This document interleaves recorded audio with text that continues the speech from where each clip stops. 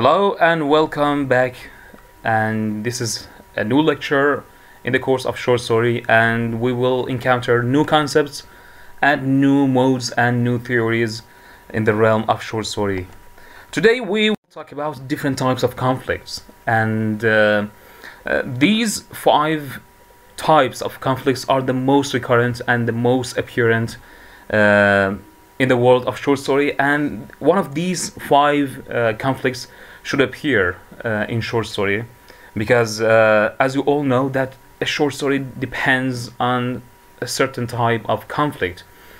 So these 5 types are the most apparent in this genre.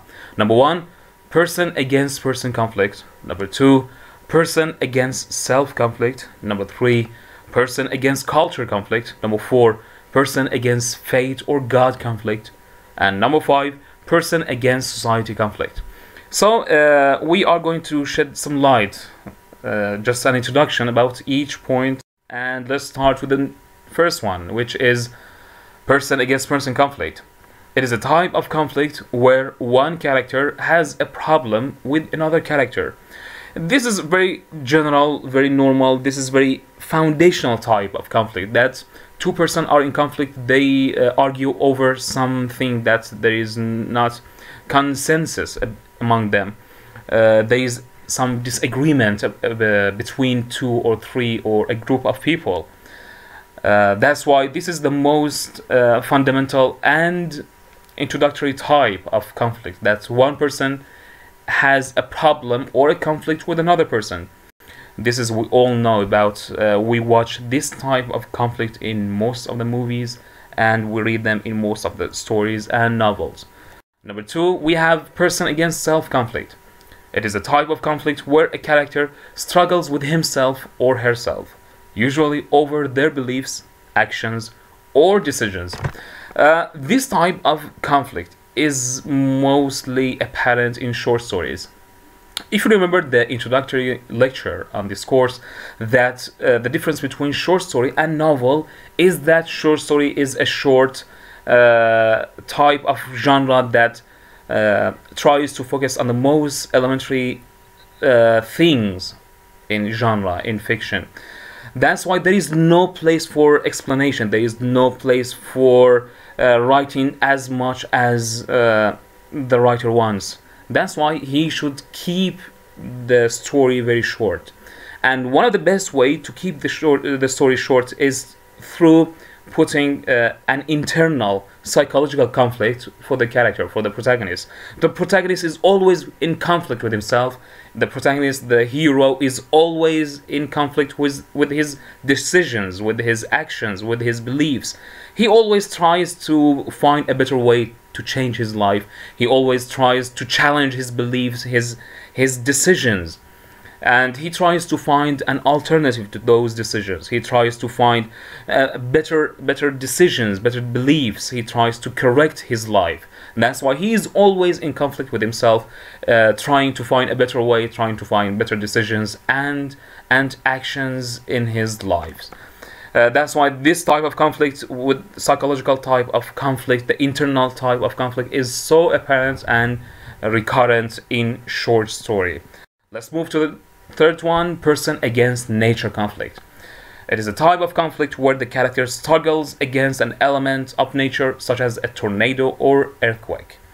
Here we have this type of conflict where a person tries to face the catastrophe of the nature. He tries to face the challenges of the nature, of the universe, of the world, like that of a flood, like that of a tornado or earthquake.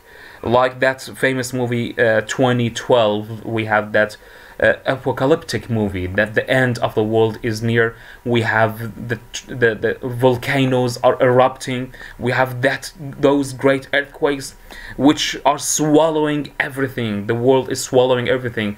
The buildings are going down beneath the earth. The world is going down. It is collapsing.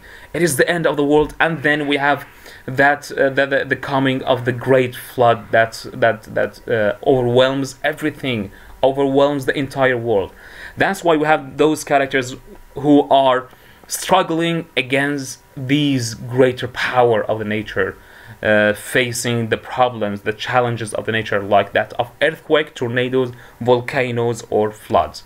And these appear much less than other types of conflicts, because in short story, as we said, that the writer does not have enough space to elaborate on these problems. That's why he tries to keep himself within the limits of a house, the limits of a room, or the limits of a small place. There is no place for elaboration and talking about greater issues, greater problems in the world.